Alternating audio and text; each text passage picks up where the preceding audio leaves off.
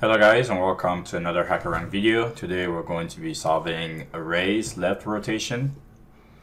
So we're going to be left rotating this array by d units. So remember that each element is rotated 1 unit to the left, right? So if d is 5, that means it's going to be 5 rotations. So we're given an array of 5 values here, and then d is going to be 4, so we have to rotate this by 4 units. And if you guys have been permanent on my channel, you guys will have seen that I posted a video that showed you guys how to do the right rotation. And what we're going to be doing is using the same similar steps in different order to do for the left rotation. Pretty much these formulas are reused, and if you've done rotations before, like I said in the previous video, it becomes a lot easier. You see how the patterns work with these problems. Anyway, what we're going to do is we're going to copy these values here, and we're going to paste this on Zipboard. I'm going to do is create a sticky note, and I'm going to paste this here. Alright, so what we're going to do first is keep our d value. Alright, so that's going to be 4. And then we're going to keep the size of the elements in our array. Well, when I say size, we're working with indexes, so the largest index here would be 4. So this is going to be 4. Okay. Now what we want to do is we want to represent our array of numbers. I'm going to go ahead here and try to draw a pretty array. That don't look too good, but it'll work. Alright, and what we're going to do is work through this.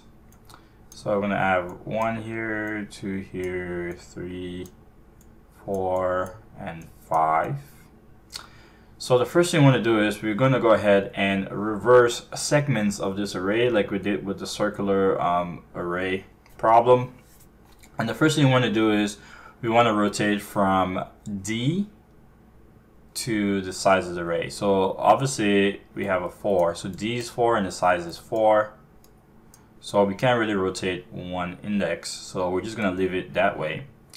And then we're going to copy our values over, and we're going to work through the next step. Okay, so I'm going to go ahead here and do the same thing, and we're going to have 1, 2, 3, 4, and 5. So the next thing we want to do is we want to go from 0, right, to D minus 1. So D minus 1 is 3, so we're going to be here. Alright, so what we need to do is we need to go ahead and rotate this. So we're going to end up with this. So I'm going to go, so we're going to have our 5 here. Alright, and then we need to rotate the rest. So we're going to have 4, 3, 2, and 1 here. And then in this case here, what we want to do is rotate the entire thing from 0 to size. Alright, so here size is 4.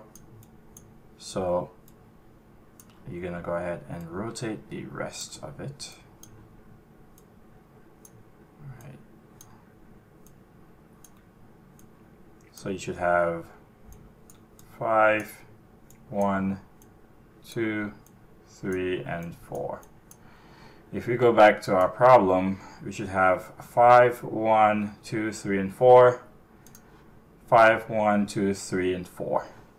Alright, so with that said and done, let's go ahead here and work this out.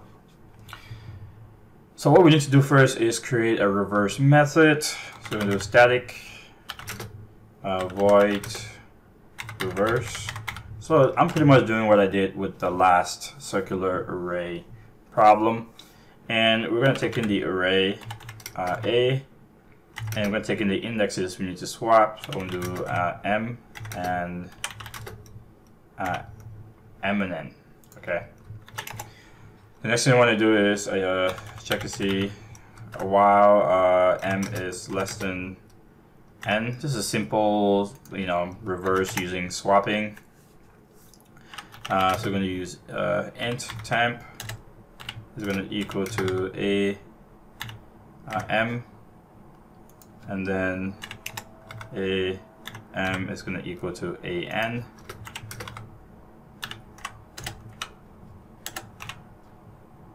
and then a n is going to equal to temp. And then we're just going to go ahead and increment the indexes, or pointers, however you want to call them. All right, and this is pretty much it. So the next thing I want to do is account for rotating d. So this is going to, so d is going to equal to d mod a dot length. Okay.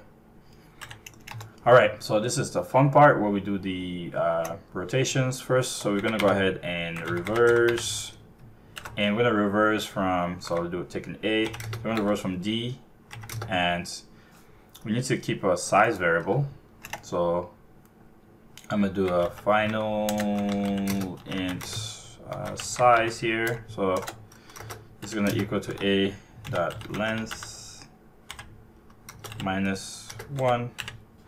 So we're gonna go A, we're gonna do D and size. Then we want to go ahead and reverse, taking A, and we're gonna go from 0 to D minus 1.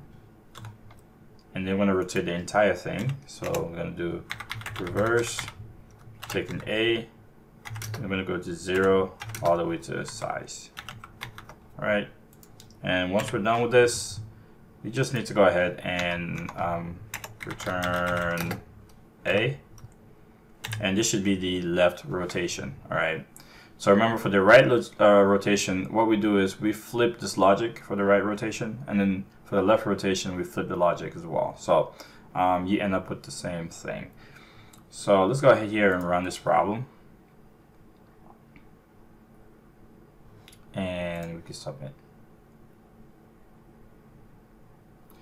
Alright guys, this will be it for this problem. I will see you guys in the next Hackerrank problem.